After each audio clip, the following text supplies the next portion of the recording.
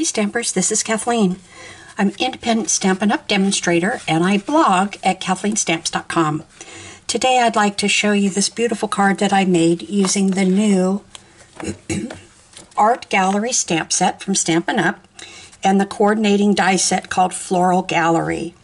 And they can be found in the new mini catalog, the January to June 2021 mini catalog.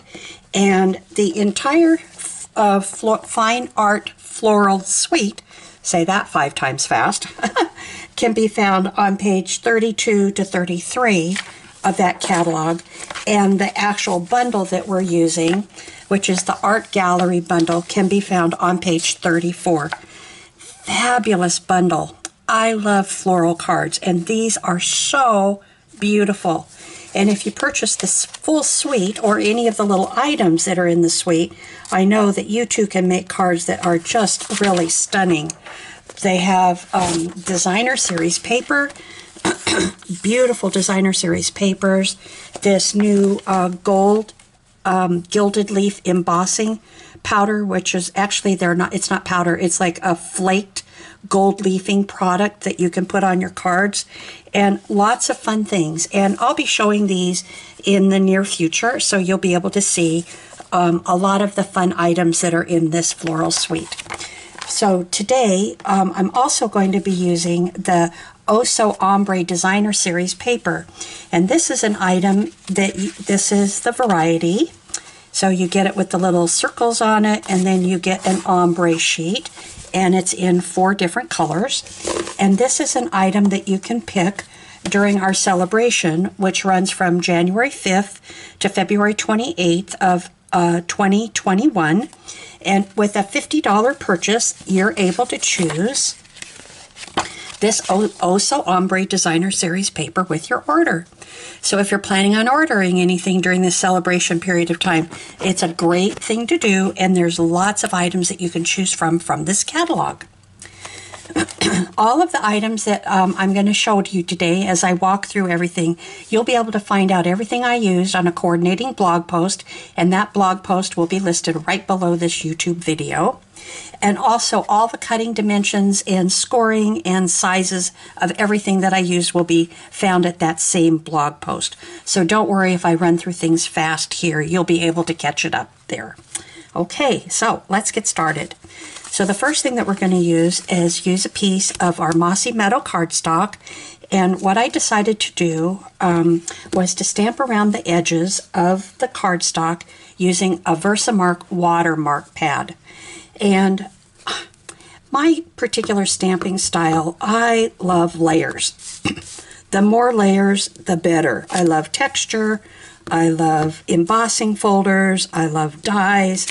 I love anything at all that can add layers and texture to your card.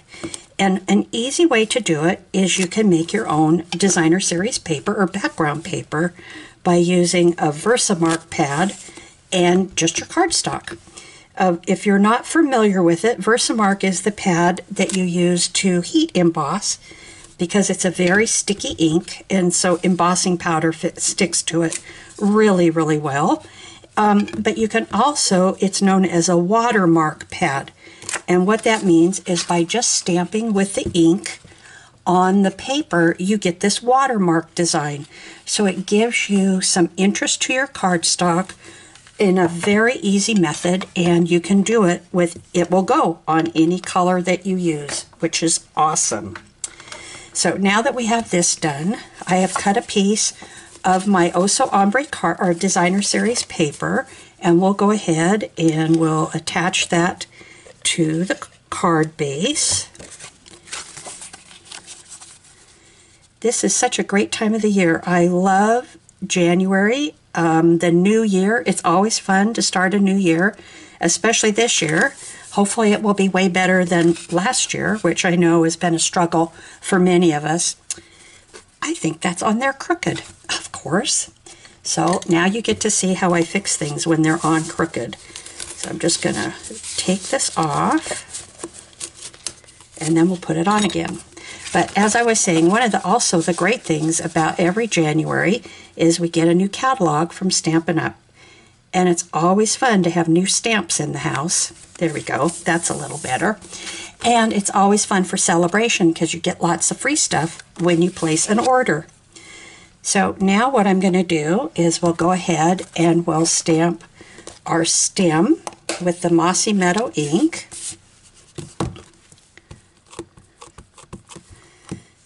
And we'll just do this right down here on the base or toward the bottom of the card. Good firm, even pressure, giving some time for the ink to absorb. And then I'm going to clean my stamp using my chamois. I really love this chamois. You know, it's great because it's just water and it cleans your stamps off perfectly. It's so easy to do. Now, the next thing for the next, what we're going to do is we'll go ahead and we're going to stamp our, oh, now of course, right on my thumb. We'll use the chamois to take that ink off. Okay, so we're going to stamp the big bloom.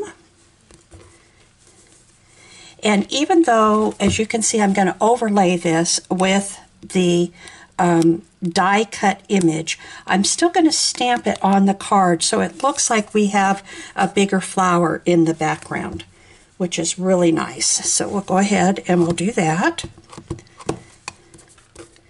And it doesn't really matter where it ends up because it is going to be covered by that other image. So if you just want a little bit, I think I'll just do the, well, should I do two? Well, let's go ahead and we'll have one off to the side too.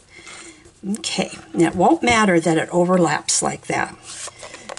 So again, we'll clean off our stamp.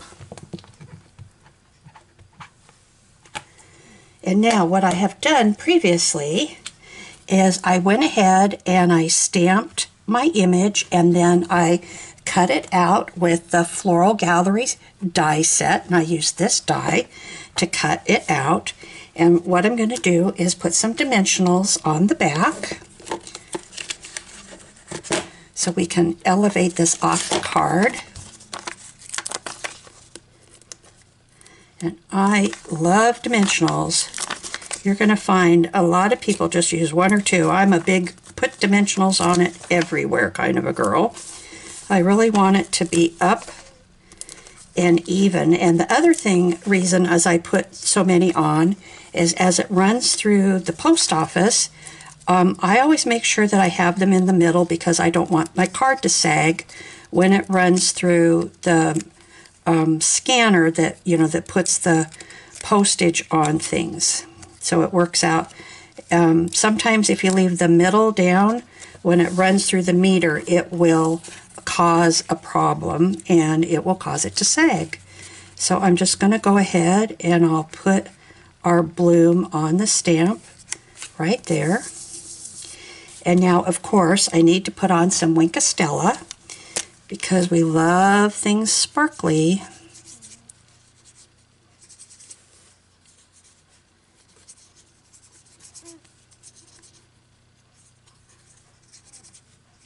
I hope you're enjoying this video, and if you are and you're watching it on YouTube, I hope you will just give it a thumbs up. It's always fun to see a thumbs up on your video.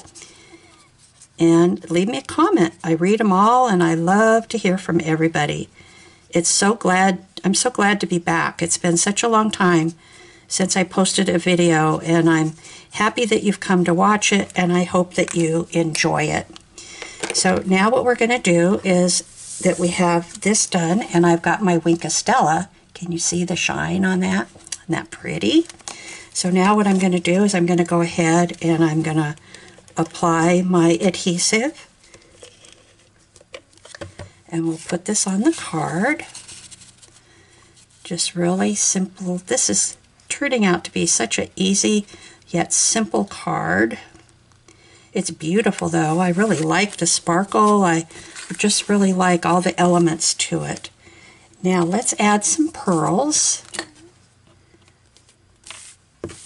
Just jazz it up a little bit more. So I think I'll just put 3 pearls right here. Like that. And now, of course, we need to finish the inside of our card.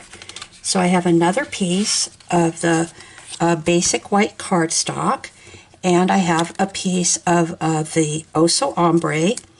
And what I'm going to do, I'm just going to take my adhesive and run this across the bottom, and then we'll put the Designer Series paper on. And I always cut it a little bit larger because it never seems to match up exactly. And by cutting it a small amount larger, then you know it's always going to fit and it will work out perfectly. It's nice to decorate the inside of your cards. Makes them look like you've just put that extra little touch on there, and it gives some interest to the inside. After you've spent all that time on the outside making it pretty, you might as well make it pretty on the inside too. So we'll go ahead and put that on. Okay, now our card is almost done.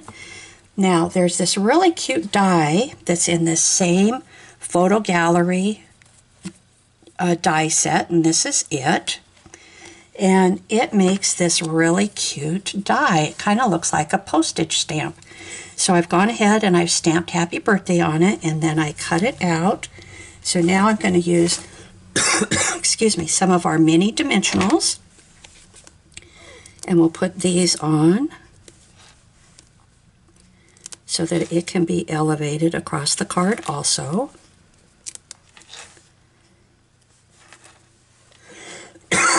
So sorry for my cough.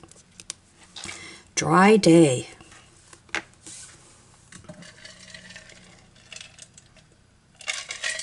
Oh, maybe that will help.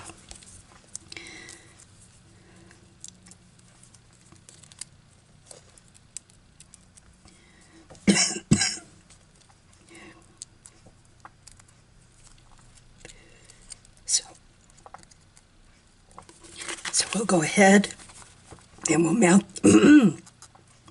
So we'll go ahead and we'll mount this to our card, and there we go. Thank you so very much for stopping by.